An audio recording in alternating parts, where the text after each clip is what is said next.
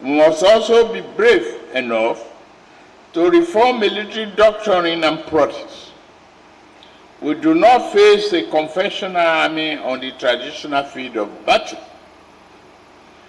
No, we contend against mobile, elusive, irregular forces that disdain the normal rule of warfare. We must adjust accordingly to subdue the menace. This shall require a change in mindset, in strategy, in tactics, in equipment, and in gear. But your strategic objective, the democratic tranquility and prosperity of our nation, shall never change. As Commander-in-Chief, I have given myself the following charge: to deploy the entire machinery of state power to ensure security of our people and property in a just and democratic society.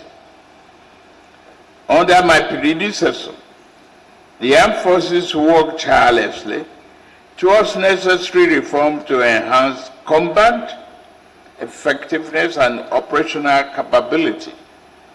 We must now pick the pace.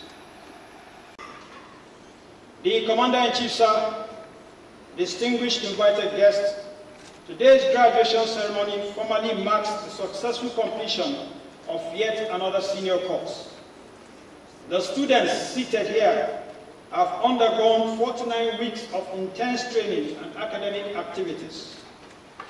A total of 291 students will be awarded the distinction of Past Staff Course today. These include 152 Nigerian Army officers, 68 Nigerian Navy officers, and 45 officers of the Nigerian Air Force.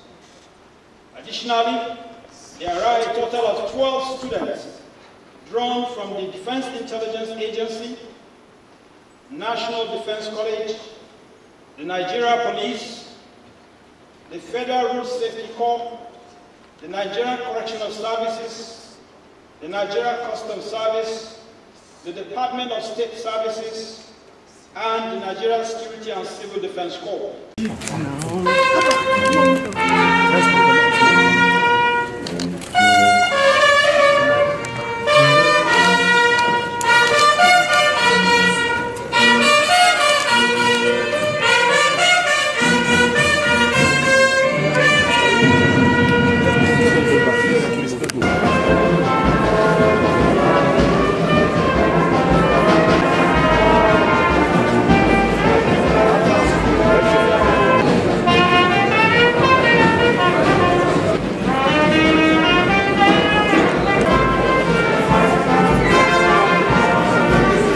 Respectfully invite the Commandant, Armed Forces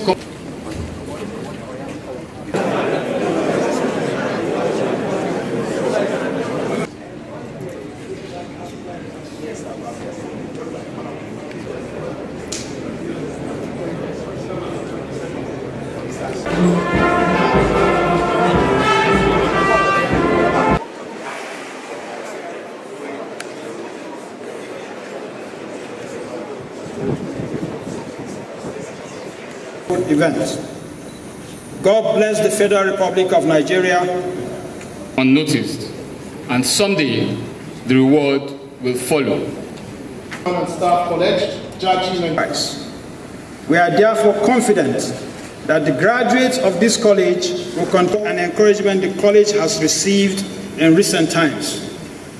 His Excellency Senator Obasani,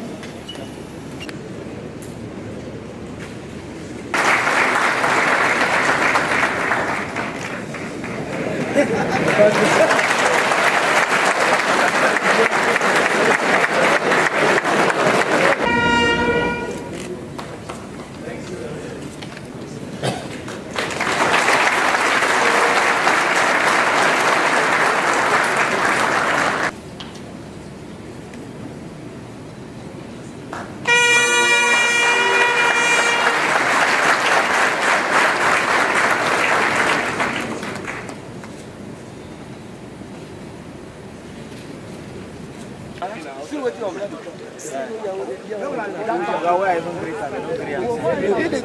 I'm just trying to suppress them. No, sir. Wait.